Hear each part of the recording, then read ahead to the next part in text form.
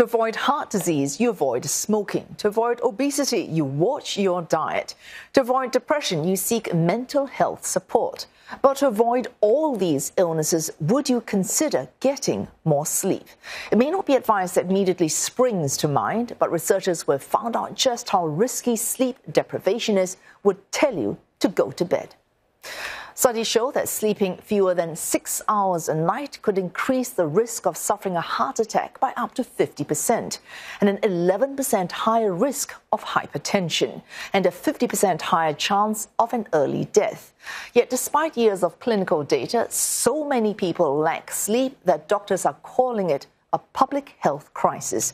In the US, almost a third of Americans say they are sleep deprived, and half of those who sleep fewer than 7 hours every weekday have symptoms of depression. But it's right here in Asia where people are staying awake longer. Asians sleep on average 6.5 hours. That's 30 minutes shorter than most other countries. The impact on society can be counted in billions of dollars. Chronic insomnia can cause an average loss in workplace productivity of between 45 to 54 days. That translates to an economic loss of $200 billion in the US, $41 billion in the UK, and $19 billion in Australia.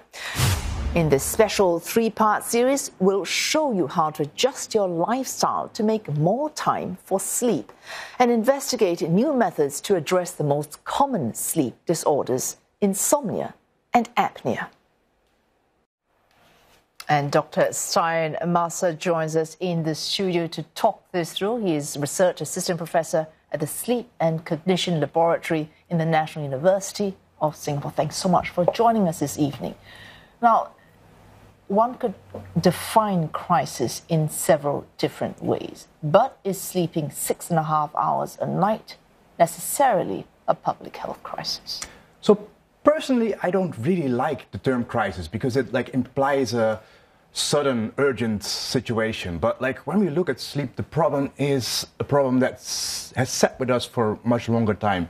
It's much more ingrained in our society and much more ingrained in our culture. So if we look at basically all of the studies looking at sleep habits over the world, then Singapore usually comes out somewhere at the bottom. And well, this is true for us working adults, but it's also true for children and for the high school kids who presumably need more sleep.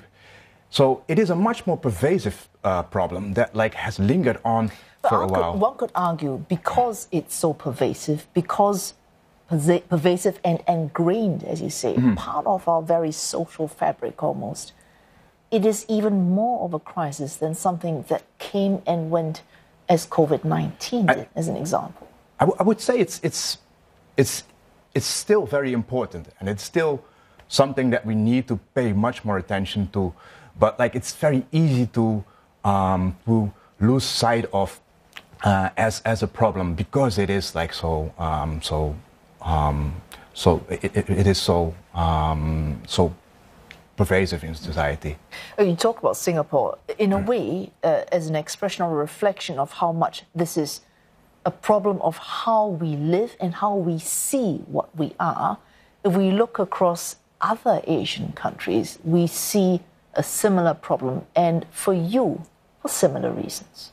Yeah, that's right. If we look at other countries, then what we see, the countries that always end up at the bottom, Singapore, but also China, Japan, Korea, and all of these countries have in common that there is a very strong working culture, a culture of hard work, long hours, and high competition.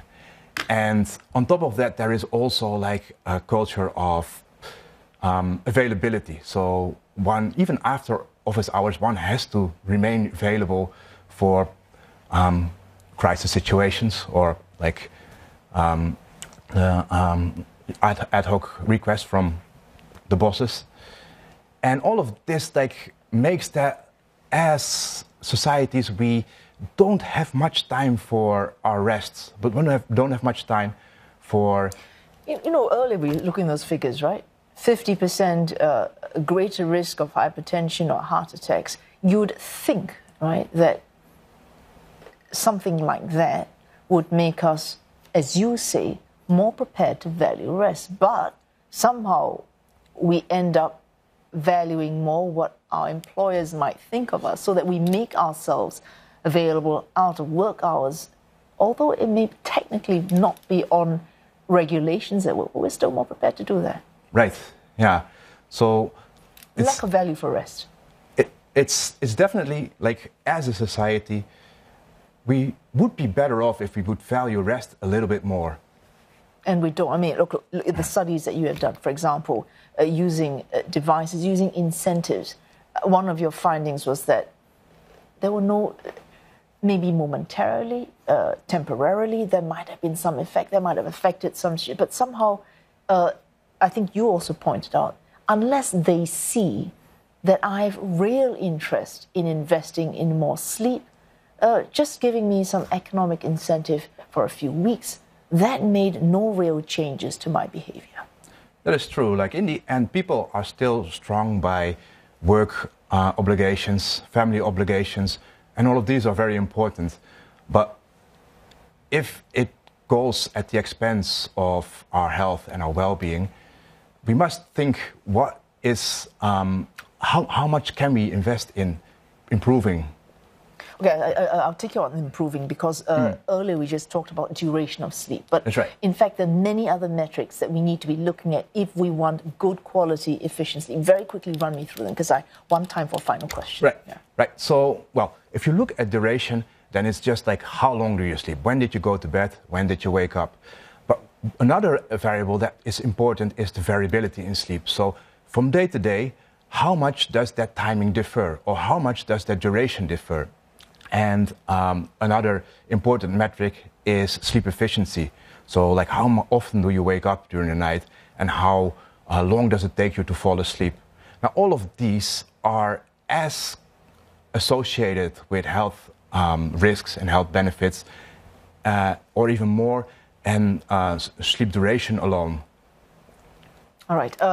So if we look at all these different measures, if we change health behavior, and it's difficult, as you say, of all the health behaviors, somehow when it has to do with sleep, people just don't see it as that important. So much as neither of us likes the word, calling it crisis, that might make the change that we want to see. Final question. I do agree with you. Like there is a problem that needs to be addressed, and more attention to it is very important.